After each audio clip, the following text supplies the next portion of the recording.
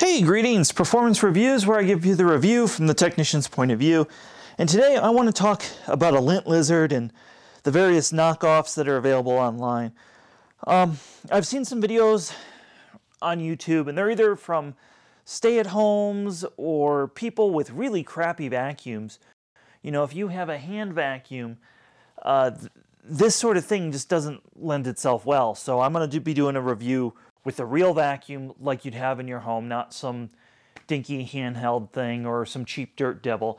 And, you know, if that's what you have in your home and that's your only vacuum, God help you, I'd recommend you check out my video why you shouldn't do that. So let's talk about what came with mine. Well, that was definitely from China. So we got a few different things here. Really no frills packaging. So we got a wire reinforced hose.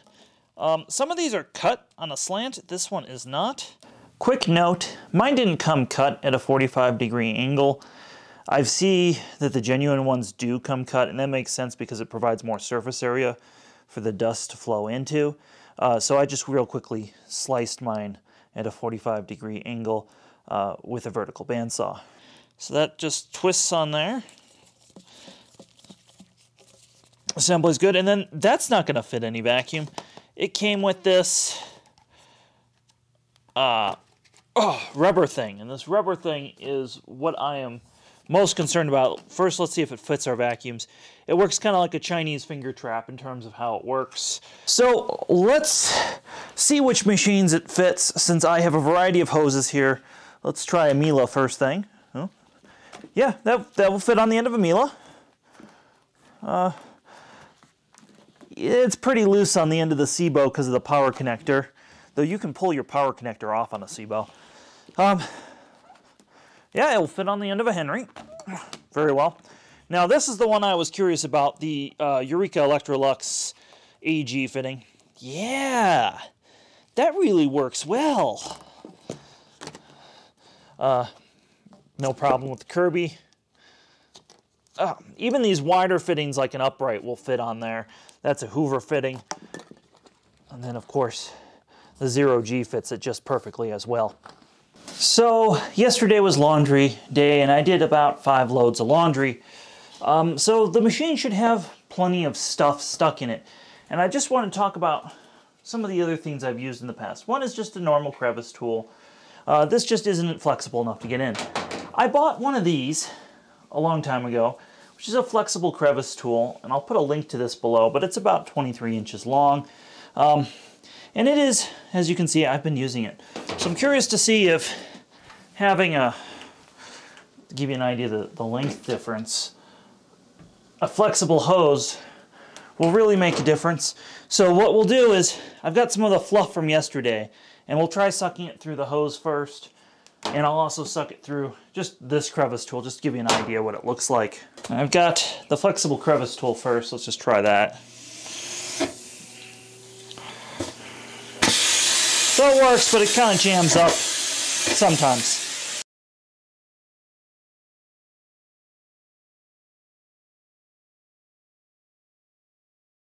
So let's give the this guy, ooh. And there's a suction relief valve on here, which I find comical. Barely does anything. So let's see.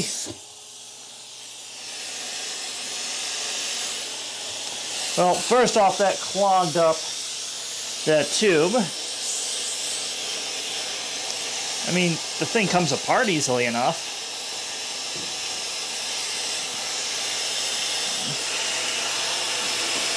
Maybe push it in with a screwdriver.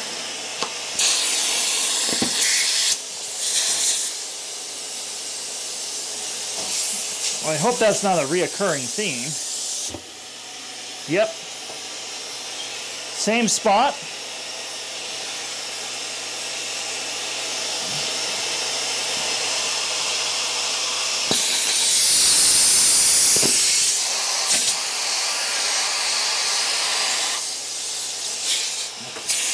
I did unclog this several times off camera.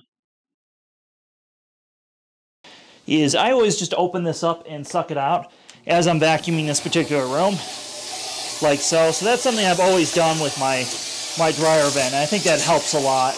I always do that, and then I always do the door as well and such.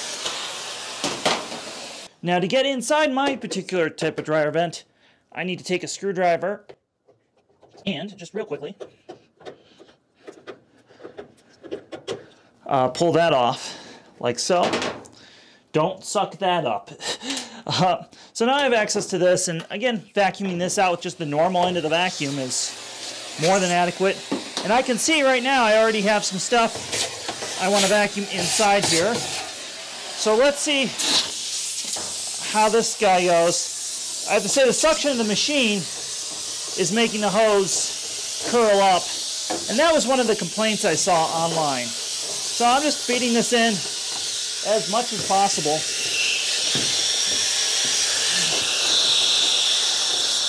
Nothing's gotten clogged yet.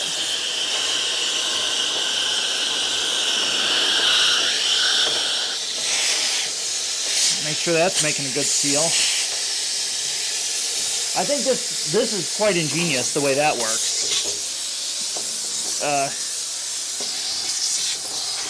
You kind of work at it.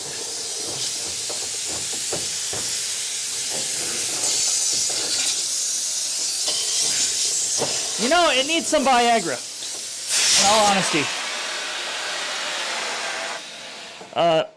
Yeah, that's not doing much for me. I think this is, for my kind of dryer at least, far more practical to just be able to go through, stick that in.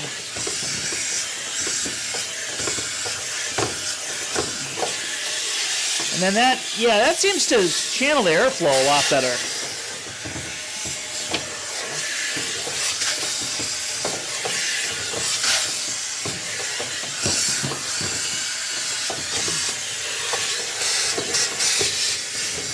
So I guess the other thing worth exploring is, what did it look like after I did that? Alright, let's see what's in there. Oh, that's about as good a job as any that's gonna get. It could be cleaner maybe, but you know, that's about as much as a vacuum's going to do. Certainly better than it was. Certainly not the cleanest. So you really do have to work at this for a few minutes to get the job done.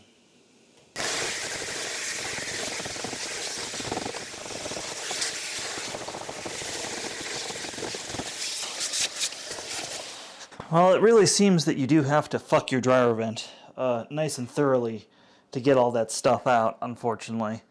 I think it's also worth exploring every once in a while, if you can, pulling the dryer out and cleaning inside the exhaust vent as well.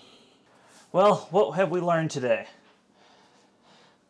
Well, I've learned that this is not that useful, and I was really looking forward to using this and pulling a whole bunch of crap out because I'd seen some videos on it.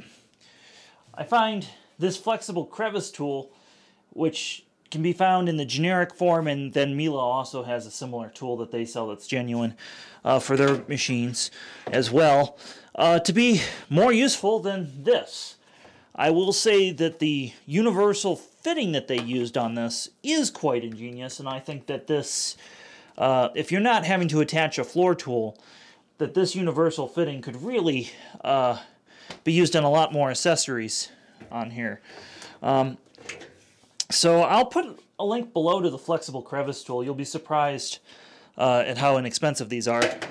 The other thing I notice is where my dryer tends to build up is just right here. It doesn't really build up, you know, like the old school, you know, dryers that my mother would have. So, you know, each dryer design is different. You know, I have a set of, these are a set of Speed Queens, which are a semi-commercial brand.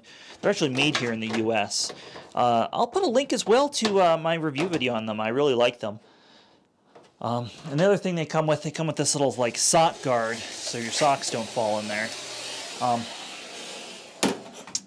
So I hope you found this video informative and helpful if you are looking at one of these blue things online and trying to prevent dryer fires as well. So, as always, Thanks for watching.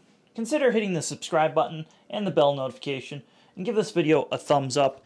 If this video really helped you, or you really like our content, check out our Patreon, where we have different levels of where you can help us out and film content like this. I am going to have a few more videos on various attachments. Have yourself a wonderful day.